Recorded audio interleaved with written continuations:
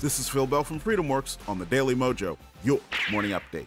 You know, the story of Jesus and Barabbas tells us a lot about today's politics. For a little recap, at one point, Jesus, who was known by many to be a very respected teacher, although a controversial one, and Barabbas, who was a notorious criminal, were standing before the Roman governor Pontius Pilate, and they had a tradition of releasing one prisoner to the crowd so they could be free.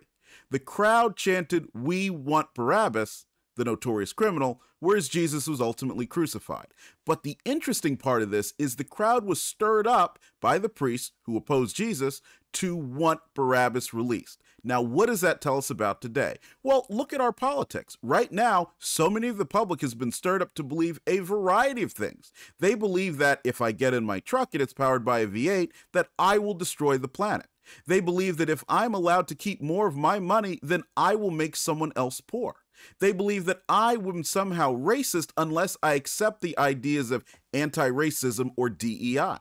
But why? Where's the evidence? What's going on? What's the real story? Well, the reality is most people don't ask the question. They simply take what they're fed. And the result of that is that we have very few solutions to any real or perceived problems out there. What's more, we're not even sure what is a problem and what isn't. So what I want you to do is twofold. The first thing, of course, is go to freedomworks.org and join our freedom teams. There we will help you learn the difference between propaganda and reality.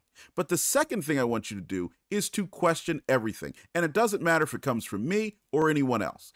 If somebody tells you that there's a problem, ask them why, and ask them where it came from, and ask what other solutions can be, and then study it yourself. And now I know that will take a lot of time, but you should do it because we have the responsibility to govern ourselves, and therefore anything that may or may not be a problem is up to us as individuals to solve, not for us to sit and wait for someone else to solve it for us.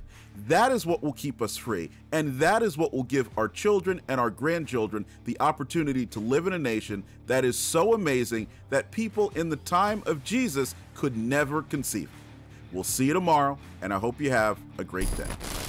Phil Bell's Morning Update is only on the Daily Mojo.com.